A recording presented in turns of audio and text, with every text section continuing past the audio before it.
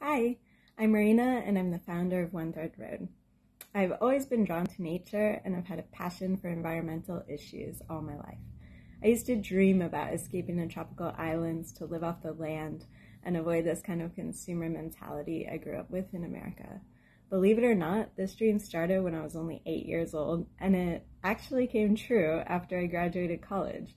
I lived in some of the most beautiful places, surfing and connecting to nature through my photography, until I eventually met my partner while doing so. We ended up here in Newcastle. We had a little girl together, built ourselves a tiny home, and that's when this idea was born. One Thread Road is a platform built to reduce consumption and circulate clothing we already own to create a shared economy and a more sustainable future in fashion.